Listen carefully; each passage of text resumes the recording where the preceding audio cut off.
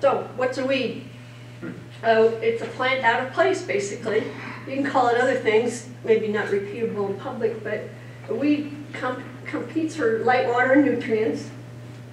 And y'all have been hearing about insects and diseases and whatever, but there's weeds out there too that are important. And so don't forget about them, because they have other issues that you need to be concerned with. So harvest interference, this is a big old mass of cutleaf nightshade. There's even direct tuber damage, rhizomes from quackgrass that have actually grown into tubers. And as Eric mentioned, weeds can host pests that are detrimental to insects, such as insects, disease, and nematodes. And one of the interesting things is hairy nightshade hosts PBY that Eric was talking about, and the vectored green peach aphid. In fact, the aphids like the hairy nightshade better than they like the potatoes. There are different kinds of weeds: annual, summer annual, winter annual. Just go through this real quick. The winter annuals germinate in the fall and then flower in the spring and get done early summer. And the biennials actually grow for 2 years. First year they would come up with the rosette and then flowering during the second year. So some of the common weeds and potatoes and the broadleaves and grasses: pigweed, lamb's quarter, hairy nightshade, which is my favorite weed. Others: Russian thistle, common purslane, and then the grasses: green foxtail, wild oat, and the volunteer small grains that you've seen. So speaking of hairy nightshade or any other kind of weed, weeds can cause 75% total yield loss from competition for that air, light, and water thing. The quality can also be lost. U.S. #1 tubers without defects 4 ounces or greater in size is what is desired, and less than 4 ounces are called culls, and the culls can also be malformed or misshaped, like Eric was talking about. You also can get more U.S. #2s that have slight defects, but the processor contracts are based on not only yield but quality as well. And there's a premium paid for the 8 to 10 ounce supersized crunch rice type of tubers. So just jumping into some of the tactics here, the best strategies to manage weeds in crops are established on a concepts of diversity, just like whatever everybody talks about. You can see the co-joining circles on the right, but what they are covering is mechanical, cultural, and biological practices in addition to herbicides. And then when you do use herbicides, make sure you use different kinds of herbicides that not only control the different weeds in there, but you have more than one herbicide controlling the same weed. And so a combination of those tactics reduces the selection process imposed by any of the single practices. So mechanical herbicides, mechanical would be the tillage, of course, the pre-plant, hand roguing, equipment sanitation, even chaff collection at the end of your weed combine, and that'll catch the weeds that are out there. Herbicide tank mixes, like I said, sequential, and then across seasons. And the mechanical plus herbicides, really, and I'll emphasize this later, is timely cultivation and hilling, followed by pre-emergence tank mixtures. And there's cultural, which is very important. Crop rotation, competitive, healthy potatoes, green manure crops, and some other as well. There are biocontrol for weeds. On the left here is mustards, and we did a study at the Aberdeen Research and Extension Center where if you had manure, green manure, if you plowed it down in the fall, it would reduce hairy nightshade biomass the next spring because of the glucosinolates that the mustards put out. It kind of did something to germination and reduced the biomass. And there's other things out there too, electronic zappers, good old-fashioned hoeing, and flamethrowers, which they do use in some large cropping areas.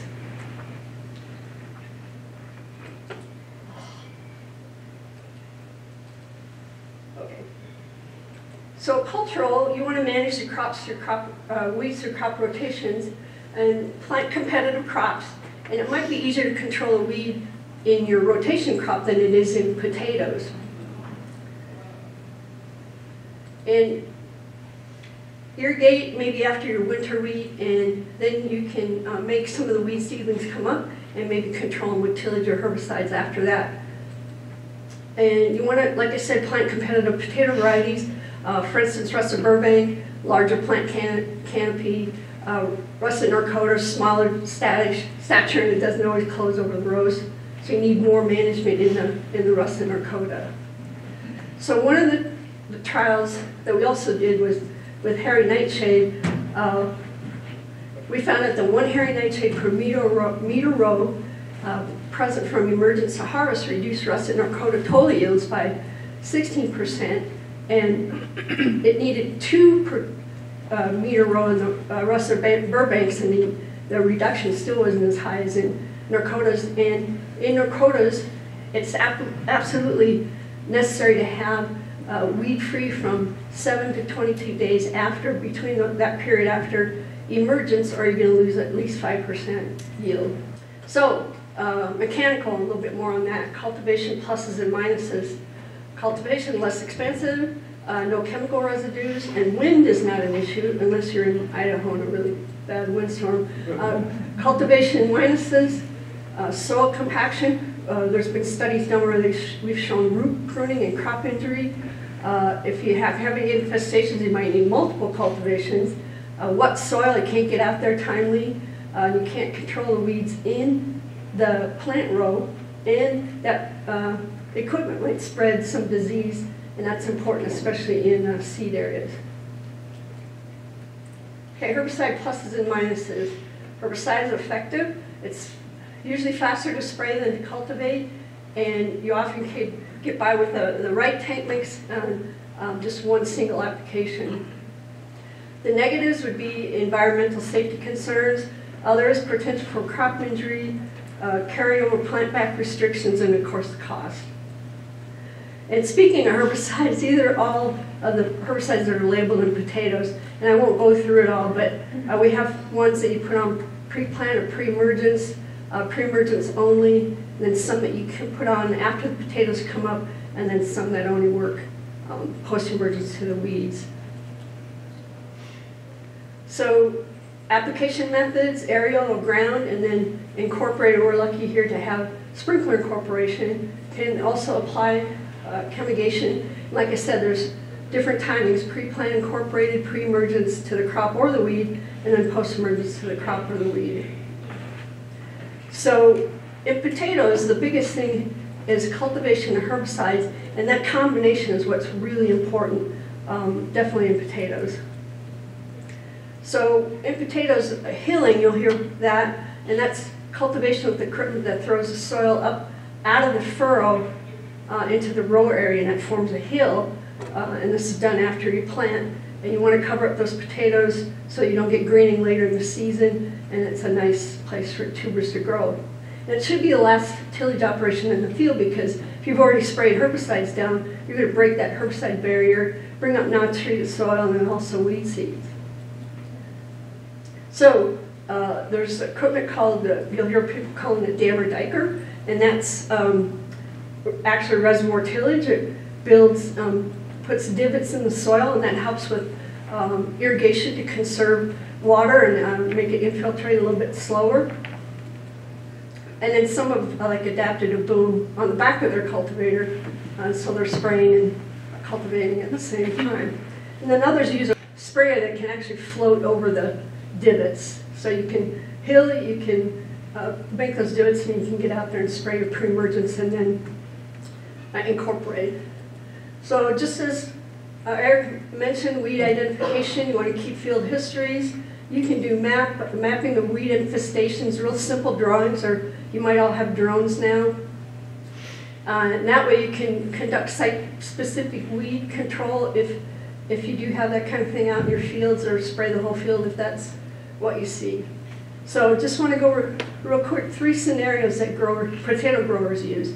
Plant, hill, and spray in the same operation. You plant and then you do an operation called drag off before potato emergence, and then you do the hilling and herbicide application after potato emergence. And the one that most growers use around here is they plant and then they have hilling and herbicide application pre-emergence to the potatoes. So first one, well, just a minute, I'll tell you here. Usually after planting, you have about 3 to 4 weeks where there's nothing, that potatoes haven't come up yet, weeds may be coming up. And then 4 to 5 weeks or so after that, you get the potatoes closing over the rows, and that helps absolutely with competition against the weeds. So plant, hill, and spray at the same time. And all the herbicides, and I showed you on that one slide, they're all labeled for this timing.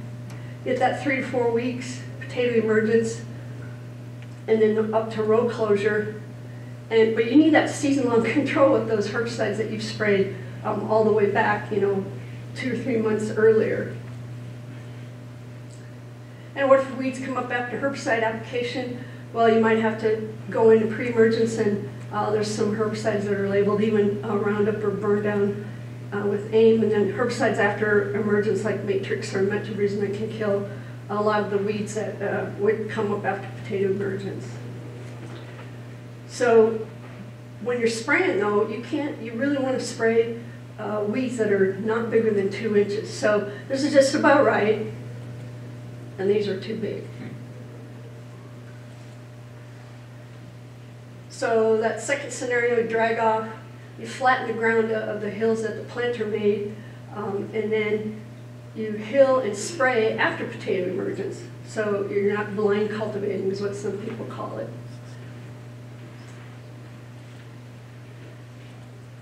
And you don't want to wait too long after emergence to hill, because some weeds will get covered up when you hill, and then they'll come back out on the sides of the hills, or you just won't get them if they're too big.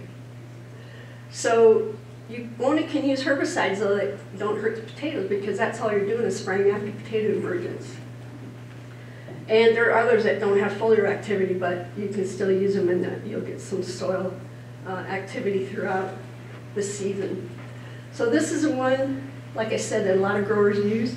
They plant, and then before potato emergence, they hill, and then they spray. And then the potatoes come up, and they have that 5 weeks or so with the crop starting to compete.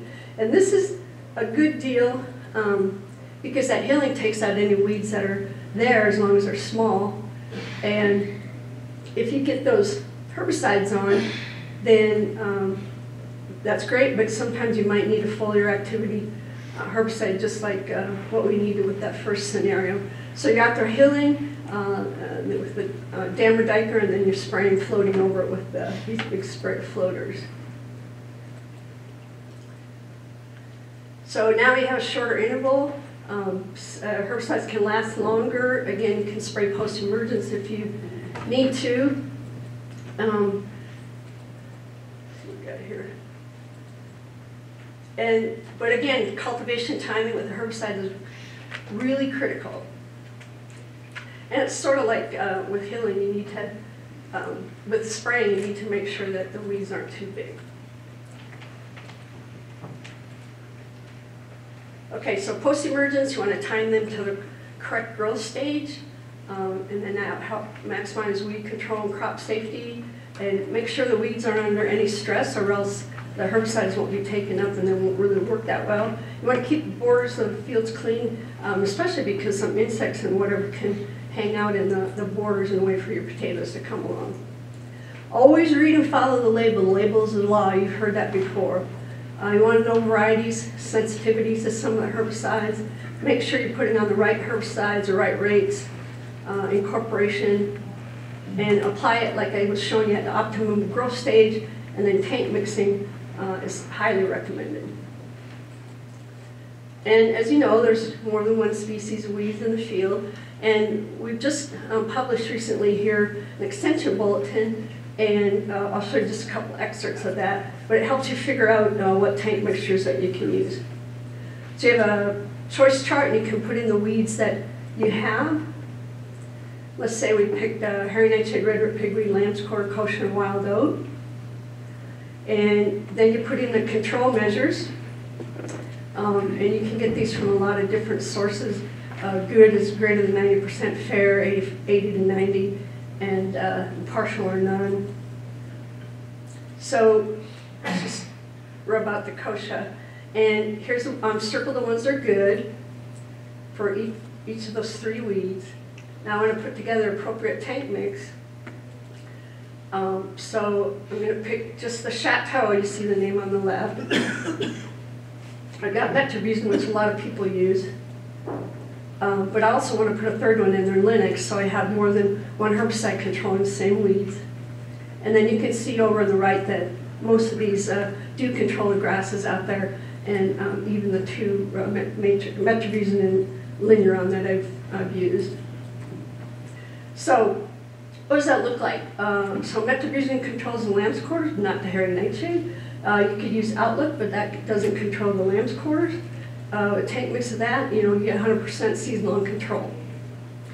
But you do want that overlapping control with 3-way tank mix like what I was showing you. You get different mechanisms of action, which I didn't go into. Here's 2 different, and that helps you with the lamb's quarters, and then you put the Linux in that controls both lamb's quarters and the hairy nightshade. So you've got the overlap. And remember, again, this is part of a program where we're trying to get all this information out to our constituents through our IPM extension implementation program. There are other extension bulletins that you can find more than the one I just put out. Get on CalZU Idaho and then go to their online catalog.